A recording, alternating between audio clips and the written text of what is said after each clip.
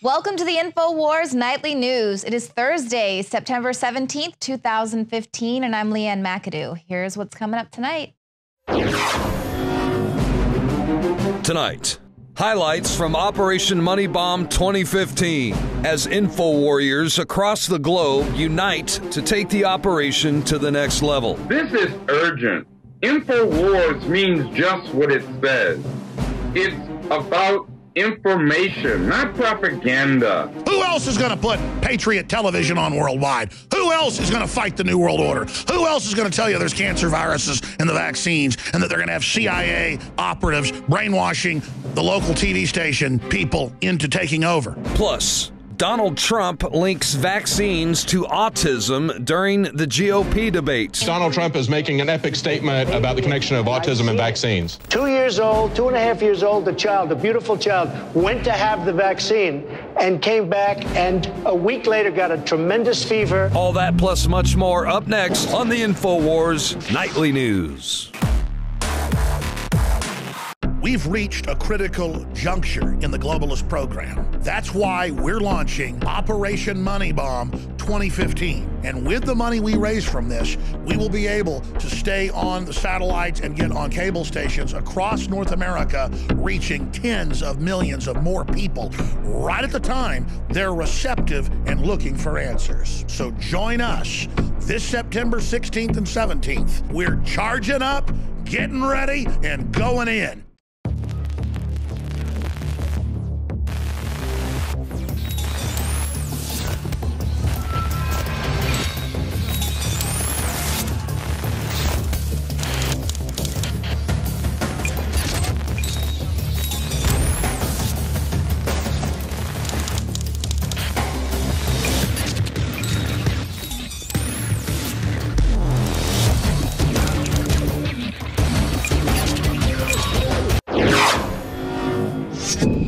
This is a different kind of question. Let's hear this. It's really damaged our inner cities. Not only do the drugs damage them, we damage them again by incarcerating them and then preventing them from getting employment over time. So I don't think that the federal government should override the states. I believe in the 10th Amendment, and I really will say that the states are left to themselves. I want to give that. Now they're going to go to Chrissy, I guarantee you. That you called a hypocrite an opportunity to respond. Do you want to identify that person?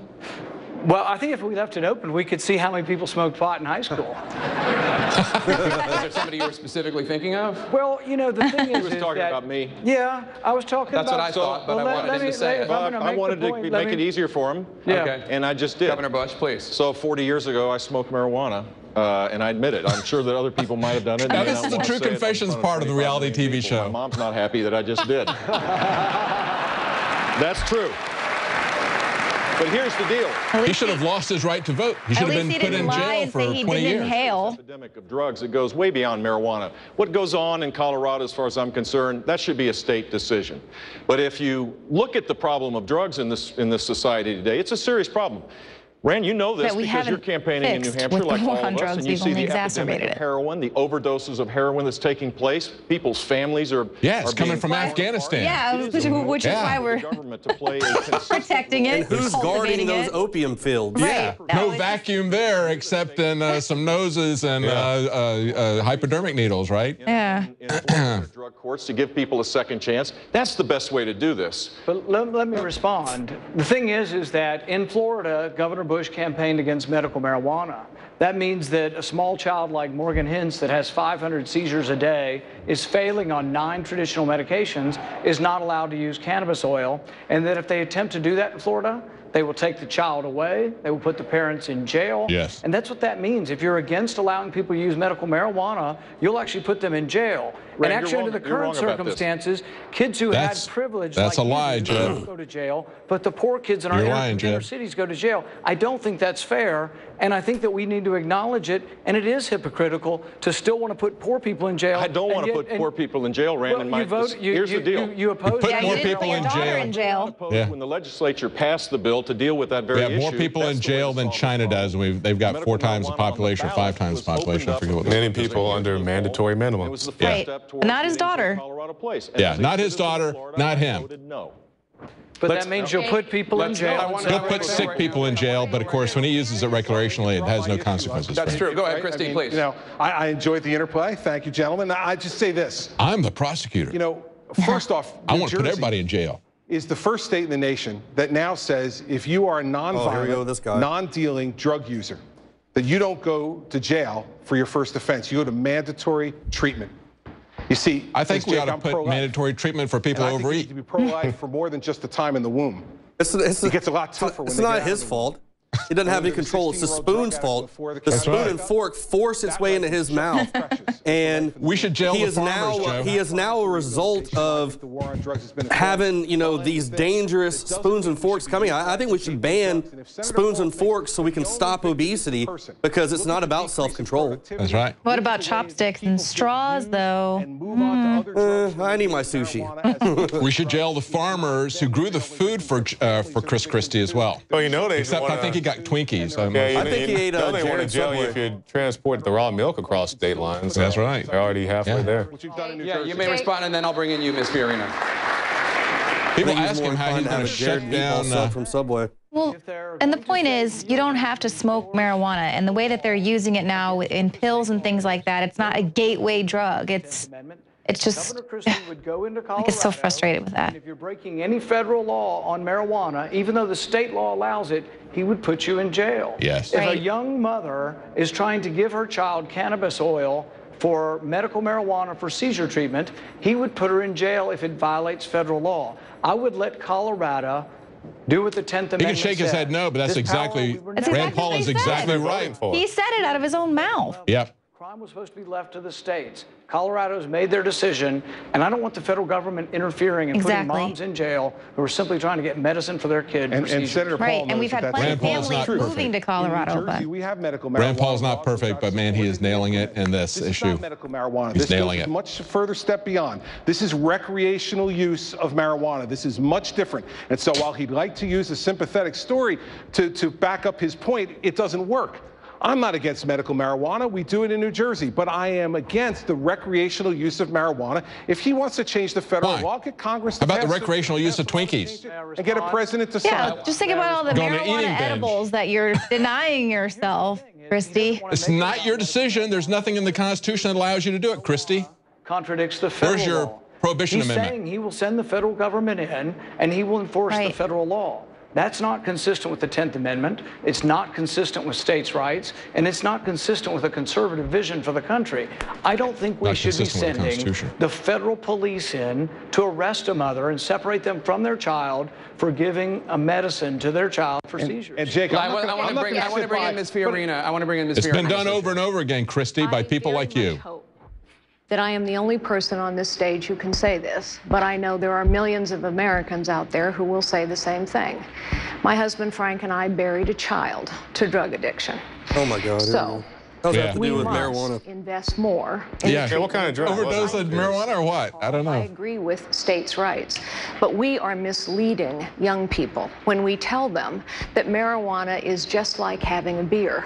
It's not. And the marijuana that kids are let me chime in here. How many people have buried a child or a family member or a parent because of the war on drugs?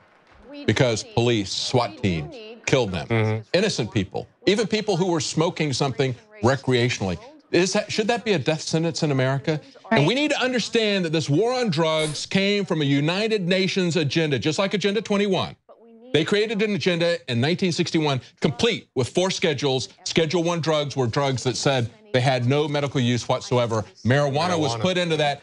And the fact that they have medical marijuana exemptions puts a lie to the fact that marijuana is still a Schedule 1. But it goes worse than that. Worse than that. We have 2 constitutional amendments out of 20-something that are about prohibition. We had one that made alcohol, prohibited alcohol. That didn't help anybody. We have people who are dying every year from alcohol overdoses. College students every fall will go to college, get away from their parents, and overdose on alcohol. We could tell sob stories about that. It's a very sad situation.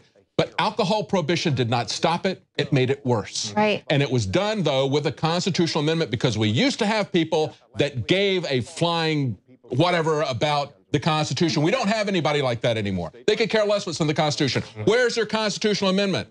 The constitutional amendment with 10 and with 9 Those amendments say that the government doesn't have any powers that weren't directly given to them. We just had these guys quote that about certain issues, but not about the war on drugs, not about the UN's war on drugs. This is a UN agenda that these conservatives are pushing on you. It has killed millions of people in America and across the world. Far more than that, look at the war in Mexico. That is a war on drugs. You want to talk about all the violence coming across? Let's talk about the roots in the war on drugs.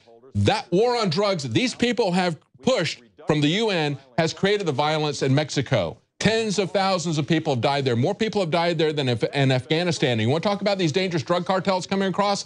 They were created by our war on drugs. That's the truth of what's going on here.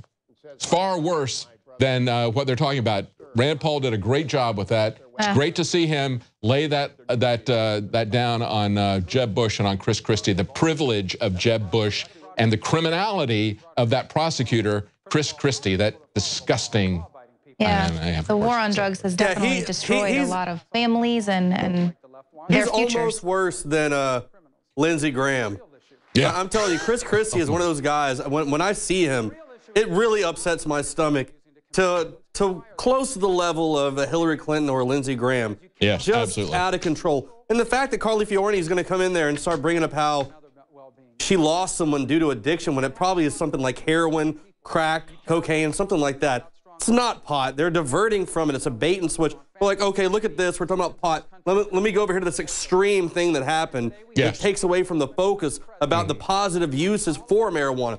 The reason they don't want you to have it is because it works. Yeah. They don't want you to have something that you can grow in your backyard that can help you or your child. Yeah, and has so many different uses. And meanwhile, the opium is like one of the #1 ingredients in most of the pharmaceutical drugs that they push on people. And they push on troops that deploy. Right. When they're under extreme amounts of stress and pressure in combat scenarios, they push opium products on them, and then when they bring them back home, they go, hey, we're going to start doing urine tests. If you test positive for any kind of opiates, we're going to kick you out, take your benefits, and everything you just did for your country is out the window. Meanwhile, illegals are going to come in, they're going to get health care, they're going to get education, they're going to get treated like heroes when the heroes are being drugged up by the government. You're under arrest. This is Germany. The Stasi has been hired. Oh, here comes Alex. You're not I allowed knew he to would be making an criticize the illegal alien invasion from the Middle East or anywhere else. Europe's free. That's why you're arrested, Joe Biggs. You're now under EU control. Again, this is the 28-hour money bomb from InfoWars, the 2015 money bomb. We're trying to reach 400 million people, trying to raise $1 million. We just had a contribution.